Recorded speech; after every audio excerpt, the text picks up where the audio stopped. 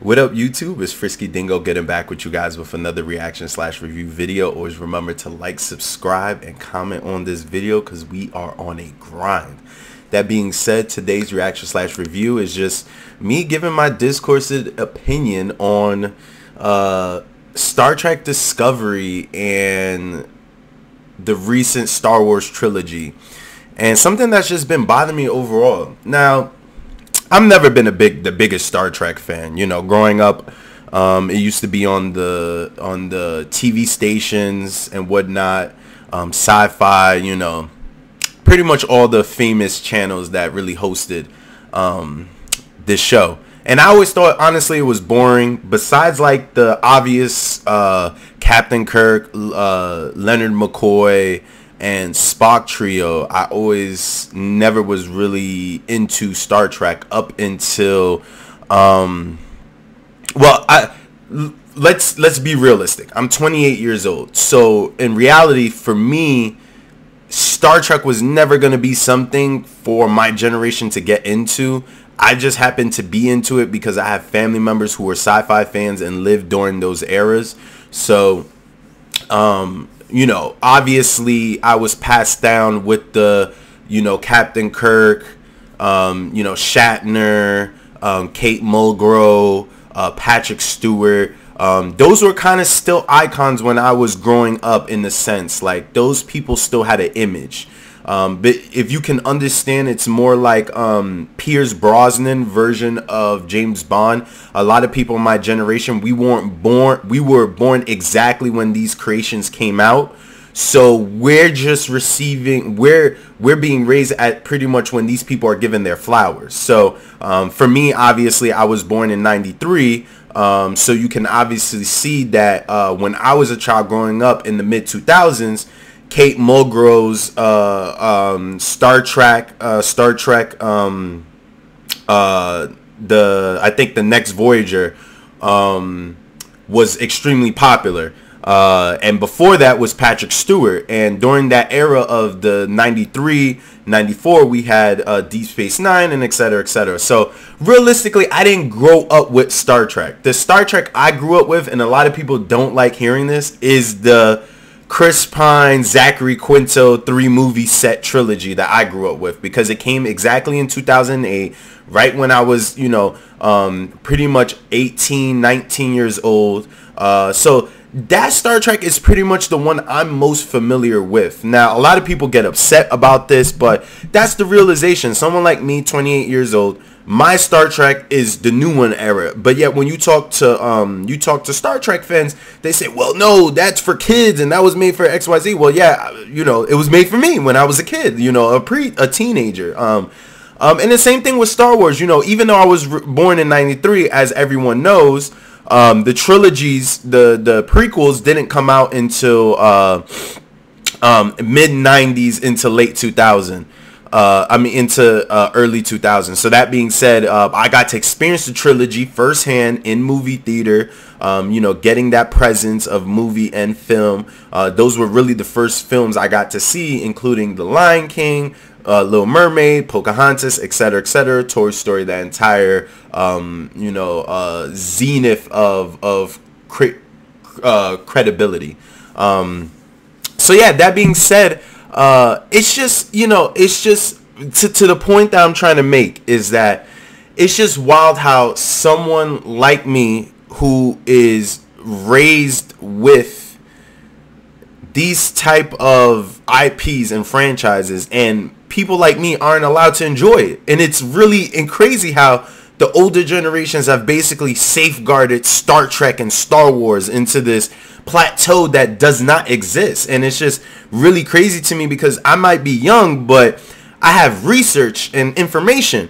And George Lucas and Gene Roddenberry were very contradictory. So it doesn't make sense why Star Trek and Star Wars fans hold these things so dear to them, when the people who created themselves not only were not very consistent with the IP and the product, but they really didn't care for fan ideas and fan premise. And that's why you have someone like Gene Roddenberry be, not forcefully removed, but he kind of wasn't really allowed to participate in the full development of Star Trek after the original series. And then if you look at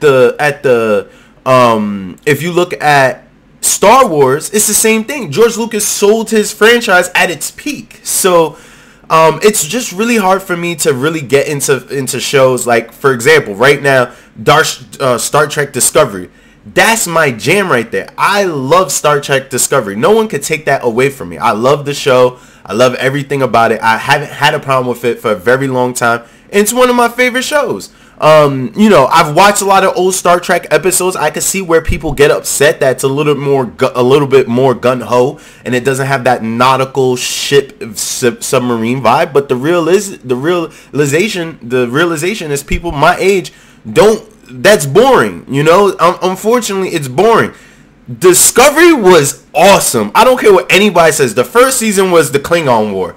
I love the Klingons. Ever since I watched Star Trek, I always wanted an all-out Klingon war. Get to be able to see that with my own eyes. I've been waiting for that. Then the second season, oh my God, Christopher Pike. I love Christopher Pike, even though he wasn't in the original series. His whole character arc in the movies was my favorite. He literally was that person who taught Kirk how to be Kirk.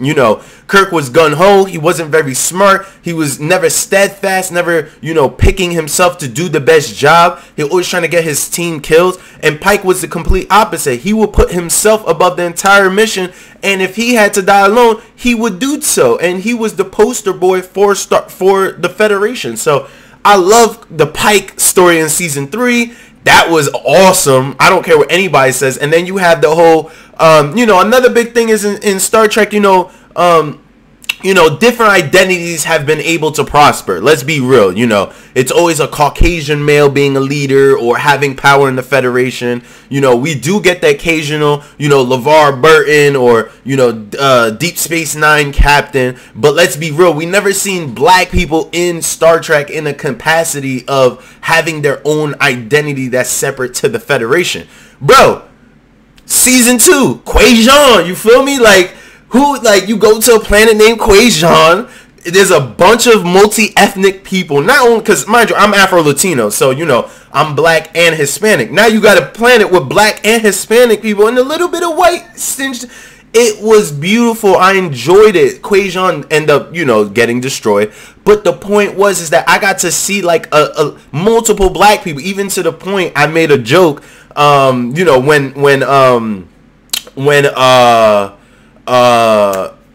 when Book basically was on Quajon with his friends, who you saw majority of black people, right? So I made a joke, it was so funny to me because to see that many black people in Star Trek and all in just one identity, I was like, wow, this is the alliance of black guys in space, because realistically we're getting our own people, performing without having to be, connected to that Federation identity. And that's one of the things I love the most about it. Because we've at it be the Klingons, the Romulans, and the Vulcans have always portrayed multiracial identity.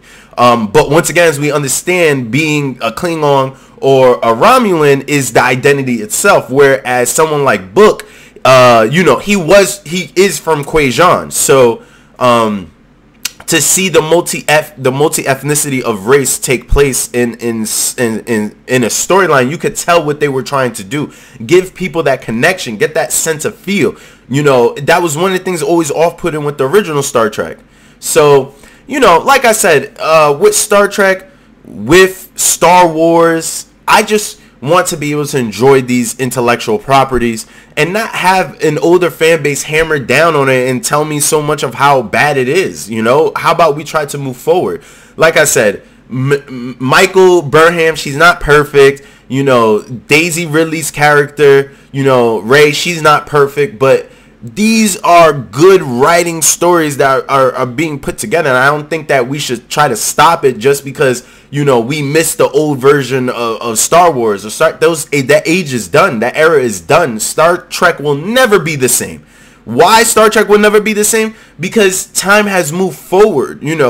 One of Gene Roddenberry's biggest things with Star Trek was there was no racism, no conflict, none of those extra things that we deal with a day-to-day basis in society. That era is, that era is pretty much coming to a close. We still have, racial disparity and all these things, but the idea that Star Trek can represent, at the time, Star Trek was good for unity because people were not unified. In the 60s, there was still great increase of racism and bias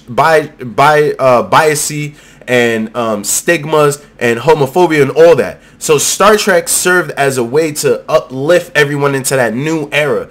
That era is pretty much coming to an end. We have more movements that exist. We have more idealizations that exist. So it's not uncommon for gay people to be together and be happy, or black people to be together and happy. Yes, there's still disparity, but we understand that the timeline has moved forward. So we need more introspective storylines. Once again, the situation with Michael and her mother, portraying that black mom, black daughter storyline of, a black mother literally putting the whole universe on her shoulders, and then her daughter having to do the same with no one, as much of giving them a congratulations or anything like that. Or, with Book and Quajon and his masculinity and, him trying to be a better emotional brother or emotional father figure and things like that. These storylines mean things. Tilly and her experience of anxiety and grief and